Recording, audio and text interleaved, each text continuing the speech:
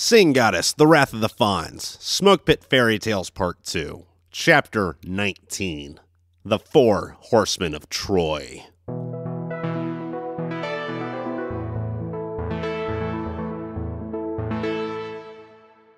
DeLaGarza, Doc, the Fonz, and I prepared ourselves while the lieutenant was gone. We collected as many AK magazines as we could carry in our pockets and pouches. The Marines from Fox gave us ammo for our pistols. Fonzie had 4 belts of .240 ammo draped over his shoulders. Doc and I painted our faces green, then smeared our hands with black and pressed it into our faces, leaving a dark handprint over our eyes, mouth, and nose. Fonzie and DeLaGarza painted demonic sugar skulls over their faces. I thought you weren't Mexican. I poked fun at the Fonz. I'm not.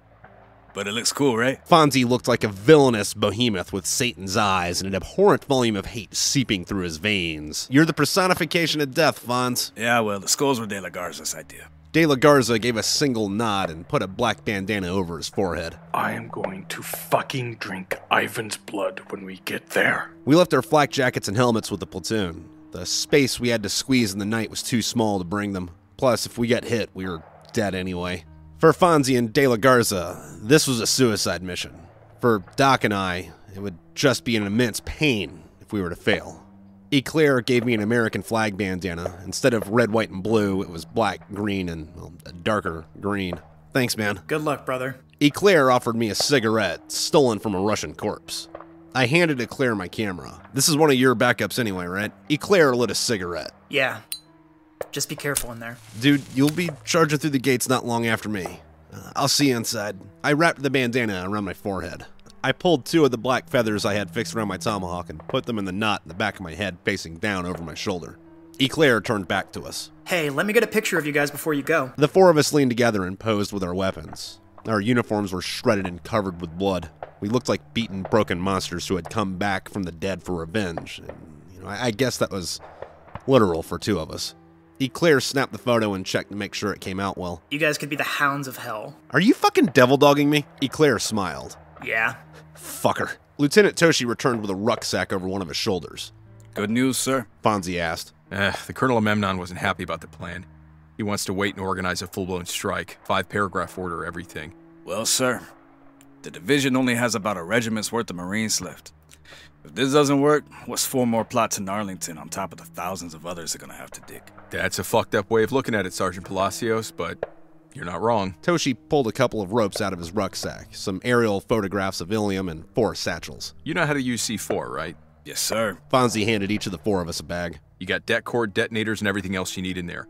You can't disable the defense systems in there. I want you to blow the fucking gates down. Fonzie smiled. Then Fox Company's gonna shove a bayonet up Ivan's ass? You got it. Now, do you have any idea what you're gonna do when you get in there? Not a damn clue. But if we don't know what we're doing, Ivan can't beat us to the chase. But do us a favor, sir. What's up? If we start firing in there, start attacking the gate, maybe it'll throw Ivan off and he'll think we're a decoy. Sounds good, Sergeant. Toshi shook our hands. Semper Fi, Marines. We gave the lieutenant a new raw and started for the night. Toshi told the plan to the Daedalus pilot. Our mech took the weapon from the night and pulled out its magazine. The Daedalus thumbed out the shells. They shook the earth when they fell. The mech ripped out the magazine spring. It lowered its arm and we climbed into the empty magazine well. We were inserted back into the knight's weapon. We waited for another Marine to climb into the cockpit and set the autopilot. Hey, Doc, what if the computer in this thing has an auto kill function and shoots us out of the rifle like human cannonballs? Shut up, Hank. We were cramped. With the angle we were at, we were laying down instead of standing on each other's shoulders. The magazine stank of acrid smoke.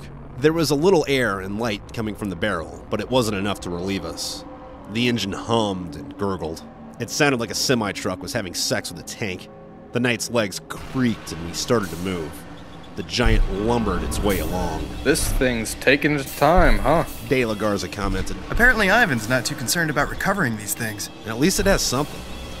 It's a shitload better than being in an AAV. Ugh, those things are fucking terrible. I'm fucking happy this thing doesn't swing its arms when it walks. The mech abruptly stopped. We shut up. We sat there, still for another hour, sweating and waiting for the Russians to just blow the thing up and leave us there to burn. The thought of burning, trapped in a metal coffin, revved my heart. I do not want to be engulfed in fire. I don't remember the aftermath of the artillery shell in Iran, probably because I was dead, but if I stayed conscious for that. I shook my head and snapped out of it. There was a booming creak outside, and the knight took a few more steps. The sound creaked again. Someone was yelling something in Russian below us. Voices moved closer. It sounds like they're putting the pilot out. Are we inside then? I think so. We waited. The mech moved again. This time, instead of creeping along, it moved with a sense of purpose. I stuck my head into the chamber and looked down the barrel. The concrete below us wasn't shattered. Oh yeah, we're in. I put a thumbs up over my head, and either Doc or DeLaGarza tapped my foot in response. Thank God this thing fires from the open bolt. There was a lot of commotion outside when the knight stopped. They were arguing about something. None of us spoke Russian, and we had no idea what was going on. The argument turned to screaming, then the voices faded away with their footsteps. We waited until 2200 to venture out. Fonzie peered through the ejection port of our behemoth's weapon. The barrel was still aimed at the ground. Fonzie crawled out, then me, Doc, then DeLaGarza. We used the cooling vents on the giant rifle as a ladder to the deck. The room was gigantic. There had to be 100 brand new mechs just standing in formation on the other end. The concrete was painted black. The ceilings had to be 100 yards high. Yellow lights illuminated a working space for the damaged mechs on our side. The pilot was missing from our knight, but his blood had yet to be washed from the cold metal. Behind our knight, a bishop lay on its back. A mechanic's upper body was crammed into a maintenance hatch. He was barking at the mechanisms inside the iron beast. His hand came out, felt for a wrench, then disappeared back into the machine. We crept up behind him, stepping lightly so we weren't heard. Doc pulled out his tomahawk. Fonzie and DeLaGarza grabbed the mechanic's feet and yanked him out. The Russian didn't get a chance to scream before Doc cracked his head open, spilling his brains onto the floor. We shoved him into the compartment and closed the hatch. We peered around for anyone else, but saw no one. I guess they're all asleep. Where are we? We must be underground. There's no space for this on the surface. Look at all these mechs. There's got to be hundreds of them. Knights, bishops, rooks, and We looked at a line of mechs we hadn't seen before. whatever this is. They'll probably call that the king or queen. You mean Tsar? Why aren't they using these on us? They're probably out of pilots. I don't think you can just get in one of these and drive it like a pickup. Yeah, well, with half an ounce of luck, they'll never get to use these. Fonzie jerked his head to the side. Yeah, let's go. We bounded one by one through the mechs' feet, being careful to stay in the shadows and not to make noise. We heard a couple of Russians talking idly around us, but they didn't seem to notice us as we passed. There was a hatch on the far side of the hangar. Fonzie leveled his 240 to the door and DeLaGarza opened it. No one was behind it. We went through. To our left was a staircase. Fonzie led the walk up with his machine gun slung on his back. The 240 weighed a little bit less than 30 pounds without ammunition. Most Marines had to carry it on their shoulders. Fonzie, being a descendant of the cockstrong warrior man gods, handled it with the ease of a pin. He had one hand open, ready to grab, and the other clutched tightly around his K-bar. We went into the first door and found ourselves at the top of a staircase. The lights were out over the room full of tables. Light came in from a large triangular bay window on the other end. We slipped in. The middle of the room floated like a pyramid. Out of each of the corners in its base was a tall, onion-domed tower. One of its sides had a large red star, and the other side had 5 red stars that formed the Southern Cross. Why is that on there? That's where the Virescents are from. I married one of them. Huh. How is that thing floating? No clue. I peered under it. There was an object reminiscent of a crystal ball, only darker, like translucent coal with stars in it. Maybe that has something to do with it. DeLaGarza looked at the evil-looking sphere under the pyramid. Quit gawking at shit. Try to find a map. We started looking over the counters and panels for some kind of direction. There were large computers on the walls. They had multicolored diamond buttons, levers, and wheels. On the walls were photos of Russians at parties with Virescents. Some of them were posing, others shaking hands. Hey, Fonz, I found some documents in a drawer.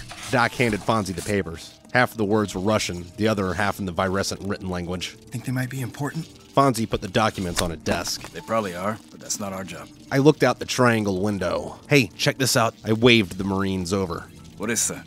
Looks like a space shuttle?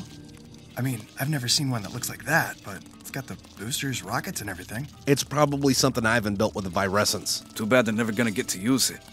Let's blow this popsicle stand. We have a gate to destroy. We continued through Ilium, trying to stay out of the light. Most of the halls were poorly lit and wide with stanchions. We moved in the shadows, barely even silhouettes, clutching our steely knives. Knaves in the night. Fonzie held up his fist and we froze in the darkness behind the columns. A lone soldier was walking through the hall. He had his rifle slung over his shoulders and stared at the ceiling as he walked. Before he passed us, Doc let out a sharp fart.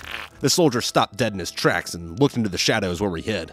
He pulled his rifle down to his hands and said something short. He was looking right at us, but couldn't see us. His eyes searched the darkness.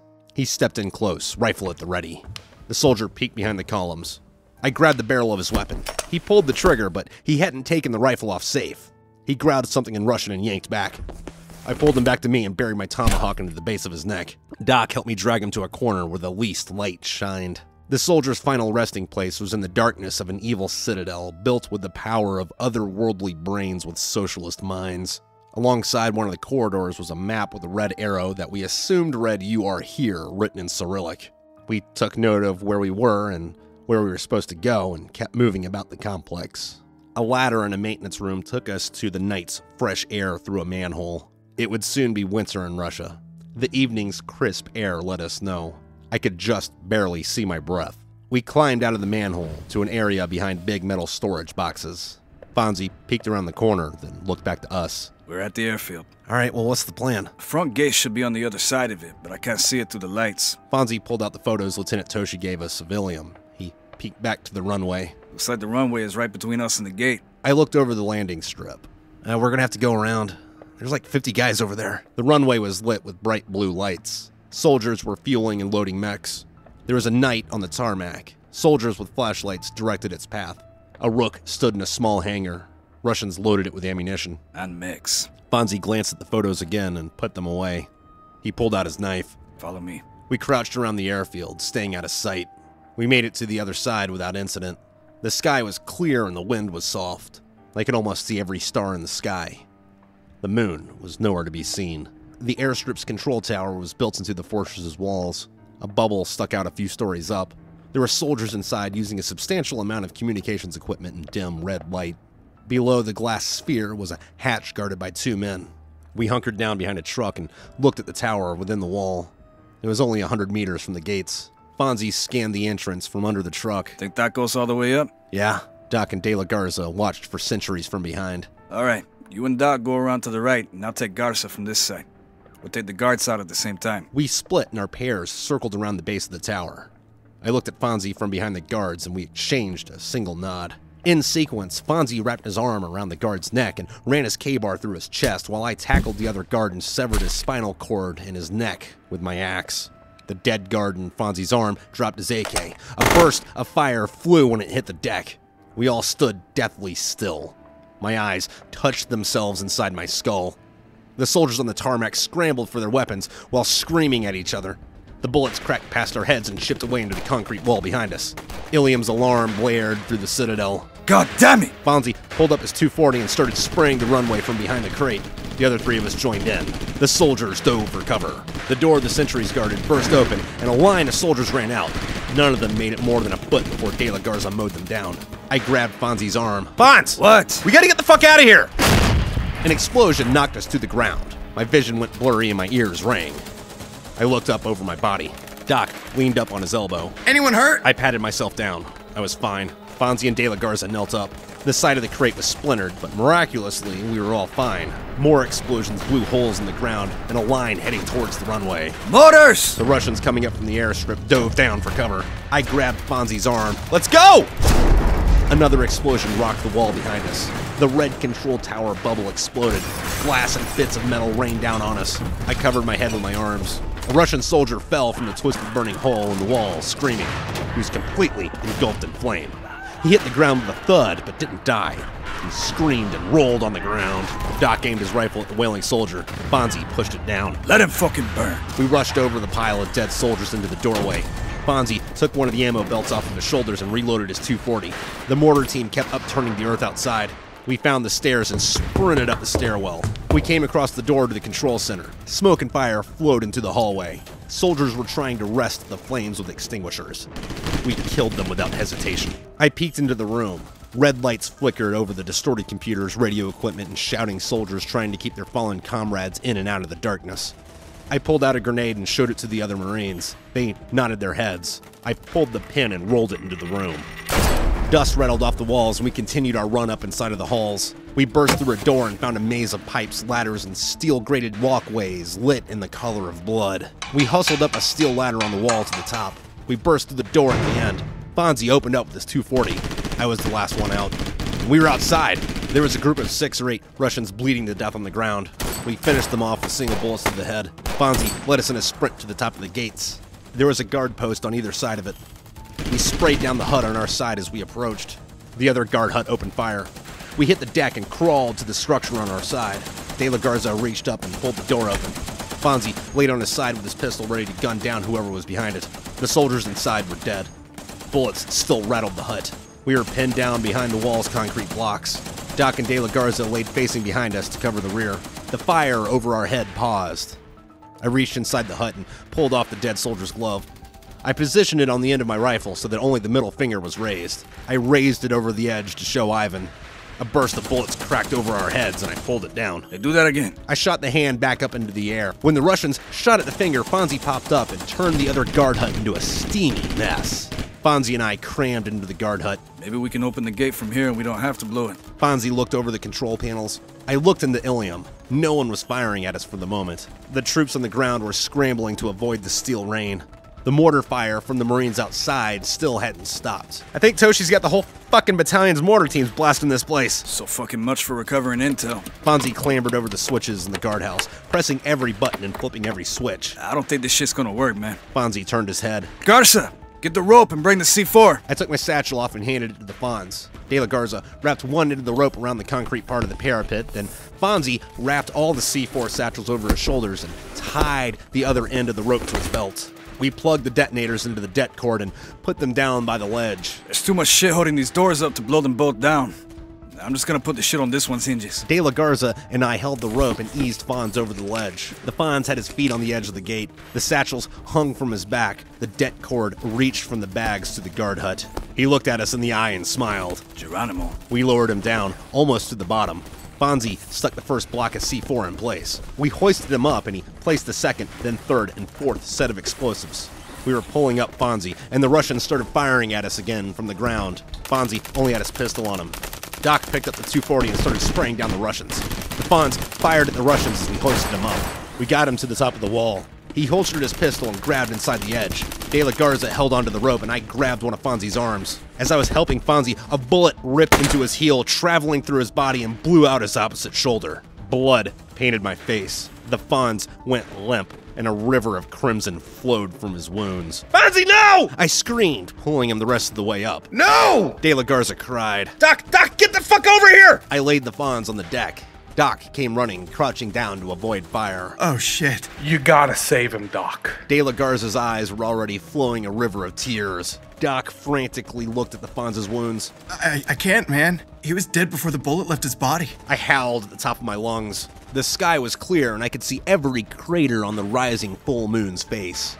I grabbed the 240 and stuck it over the wall. Blow the goddamn gate! I pulled the trigger on the machine gun and screamed as 100 little lead-filled demons were sent to possess the enemy. One of the other two set off the explosives, and with a thunderous clash, the gates of Ilium plummeted to the ground. It was midnight. The Daedalus Get Some rocked through the gate. It slid over the pavement, firing at the Russian mechs. It went to fight its own battle. The machine gun went dry. I grabbed the last 2 belts from Fonzie. Sorry, bro, I need these. I slammed the rounds into the feed tray and held down the trigger. The barrel glowed red from the heat. Lieutenant Toshi was the first man through the Citadel's walls. Screaming through the gate, he led the charge. More and more Marines flooded into Ilium. The rounds passed through the barrel. I let go of the trigger. The barrel glowed bright orange and smoked. My breath was weak from screaming. We gotta line up with Fox. DeLaGarza said, "What about Fonzie? We can't just leave him here." I know, but we can't carry him either. I stared at the Fonz. There was more blood than I thought a person could have pooled around him. Hank, we have to move. I put the 240 next to Fonzie and put my hand on his forehead. I stood up, grabbed my AK, and the 3 of us descended the wall. When we got to the ground where we had killed the guards, we bumped into a group of Marines who immediately pointed their rifles at us, startled by our appearance. Who the hell are you? Their staff sergeant demanded. Fox Company 27. You? Kilo 35. What the hell are you doing without your flacking Kevlars? We just blew the fucking gate. Which way's 7th Marines? The staff sergeant pointed towards the tower in the middle of Ilium. Awesome, thanks! Doc DeLaGarza and I bolted to the tower. Get Some had been joined by a Panzer in the brawl of mechs. The Panzer was painted black and had tick marks for its kills painted on its shield. It had a picture of a jet with 7 ticks, a tank with 12, 8 for mechs, and a flying saucer with 6. I don't know what the flying saucer meant, but I had too much shit going on in my head to give a fuck. The Panzer did have something that looked like a bazooka that was turning the parked mechs into craters in the runway. The mechs were pagan gods battling for control of the universe. Fighter jets screamed above us. U.S. forces had ordered specifically not to bomb Ilium because some fuck in Washington wanted the fortress's secrets. Our fighters were keeping the Russian bombers, who would rather watch Ilium burn than see an American flag over it, at bay. We found Lieutenant Toshi barking orders to his platoon commanders and to the radio Korea had on his back.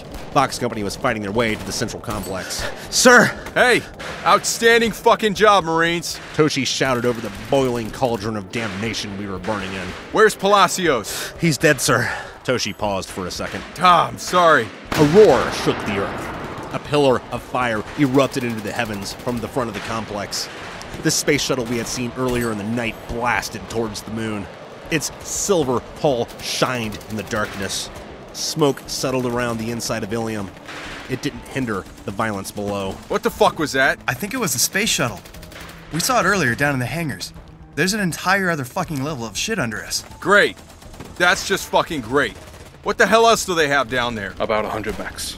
But they don't look like they were equipped for combat. Well, fight ain't over, gents. Get back to it. After the ship escaped to space, anti-aircraft batteries sent red snakes of fire to the sky to swat down our birds. A bishop kicked a Daedalus to the ground, crushing its head. Get Some fired its cannon at the Russian mech, causing it to explode into a fiery hunk of twisted metal. The marked-up Panzer fired at the Russian infantry. Fox Company was still hunkered down under the lead rain. Doc and I took cover behind a truck that had been flipped on its side. DeLaGarza took control of a squad. Glad to see you made it. Eclair startled me. I didn't realize he was there. You too, man! I gave him one hard pat on the shoulder. We were about 30 yards from the central building of Ilium. Ivan held most of its property. Get Some grabbed the bishop's weapon and cleared the way for us, then blew a few large holes out of the walls. Toshi told us, "Let's go!" and sprinted towards the building. The company followed him. We poured into the structure. The Russians immediately inside were dazed from the mech's attack. We put bullets and bayonets in them as we passed over and headed deeper into the facility. We slipped on the shell casings and blood on the floor. The main power had gone out, leaving only an occasional spotlight to illuminate the way. The thick concrete walls muffled the war on the other side. I think most of them are outside. Eclair said as we crept through the dark, rifles at the ready. Yeah, there weren't too many of them when we came through earlier. I don't think the grunts get to come in here. This is creepy as shit. The smell of sulfur, gunpowder, and death haunted the corridors. There's a light! One of the Marines in front of us pointed out. Bright blue shined through the cracks in a large doorway. A squad broke away to investigate. It took 4 of us to pull the door open wide enough to fit the Marines through. There were 2 unarmed Russians inside, hurrying to burn documents and hard drives. When they saw us, they were overtaken with fear. They trembled for a moment and reached for more things to throw in the fire. Eclair and I shot them. How'd I know that they were going to destroy the important shit? Eclair tried to stomp out the fire. The room was filled with bizarre machinery. Hey, Doc, when did the alarm stop? I didn't notice it until you said something. I looked out at the triangular window on the other side of the room. There was a bay below us full of computer terminals and cylindrical water tanks full of the starry coal. Bubbles moved in the black orbs around the vats. The S2's gonna have a field day with this shit. Eclair lit a cigarette. No shit. Hey, which one of you is the squad leader? I asked the Marines in the room. I am, Sergeant. You might want to radio Lieutenant Toshi about this. Aye, Sergeant. There was a circular platform on the side of the room, large enough for 5 or 6 people to stand in. Columns with enough lights to be a Christmas tree lined the circle. Attached to it were 2 coiled poles with silver balls on top. The triangular window that overlooked the computer room burst open and AK fire raked the room. We all dove for cover. It's just one guy! The shooter wasn't showing himself. He was raising the weapon with his hands over his head to fire into the room. Eclair and another Marine crawled over the platform with the columns. The rest of us shot over the windows to keep the soldier down. Bullets punched through the computer terminals in the other room. Sparks fell from the top of the vats with the starry coal and the spears dancing inside. A monstrous humming accompanied the electricity shooting through the air between the coils. The shooter raised his weapon again and let a burst into our room. Both of the rooms burst into flames. The squad leader shouted back, Fall back! One by one, the Marines bound out through the doorway. Doc and I covered them on their way out. Eclair and the other Marine were still firing from the platform, but the shooter had retreated. Eclair! Hey, fuck that guy! Let him burn with the rest of this shit! Eclair was kneeling down. He grabbed the lever inside the platform to pull himself up. The lever fell, and lightning from the coils above engulfed the platform. The electricity cut the Marine beside Eclair in half, from head to foot. Eclair's body started to glow blue. His face was frozen. There was a pounding roar. Eclair and the lightning disappeared together into nothing. I was in too much shock to move. I stared at the platform where he was. Now, there was nothing but half of that other Marine. Doc grabbed the back of my shirt. Come the fuck on, Hank! I gaped at the machine. What the fuck was that? I don't think Doc could hear me over the fire, noise, and confusion. I shuddered, walking backwards towards the door. Hank! What the fuck was that? What the fuck was that? I don't know, dude. Where the fuck did Eclair go? Doc shook his head. Doc's mouth hung open. He ran a hand through his hair. Fuck. I don't fucking even. Doc shrugged, and we ran back out into the fight.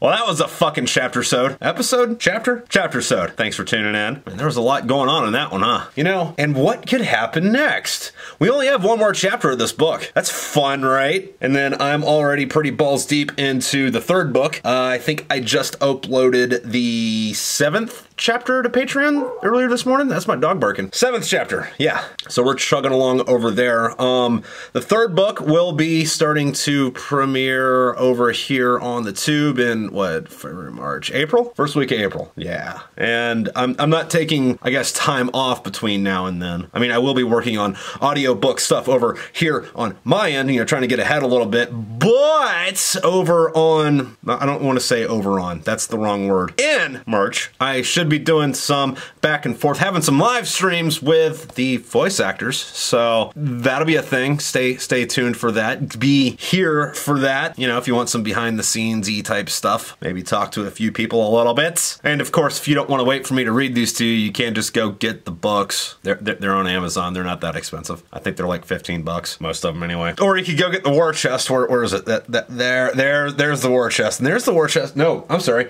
There's the war chest. That's the war chest Mark II. That's the first 6 books. That's the second 6 books. If you get one, I put a pin on the map for you. I've been doing that mostly on TikTok and Instagram, though. I should probably start doing that here. I'll record a few. I got some boxes I'm putting together today. So, you know, that'll be a thing. But, yeah. Exciting shit, right? All right, well, thank you to everyone who's gotten a war chest, and thank you to everyone who's following me over on Patreon. You're helping me keep being able to chug these out instead of, you know, having to go get, like, you know, a real job and you guys getting a chapter once a month, because that's probably what that would end up doing. You know, not exactly, you know, that I'm swimming in it or anything, but, you know, I'm like right there, so I want to thank all y'all for that. Also, did I mention there's a war crate? It's both of those in a bigger box. It's on the site. If you've seen it, you've seen it. Links down there somewhere, or just smokewithfairytales.com. But yeah, anyway, back to what we're doing in March. I'll have some voice actors on, so if you got anything you want to say to any of the voice actors that were in this book, or, you know, questions you want to ask, or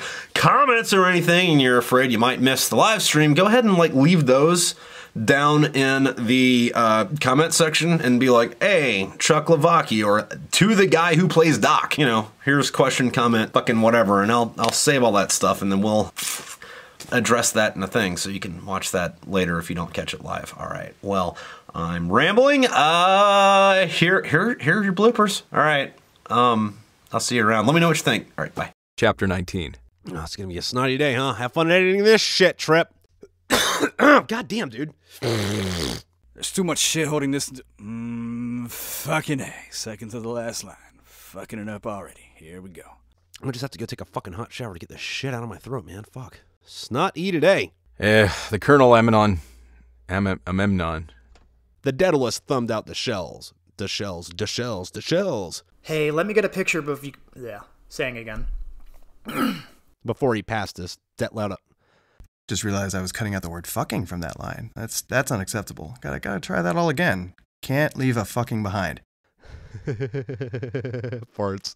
The red control tower Soldiers were trying to rest the flame.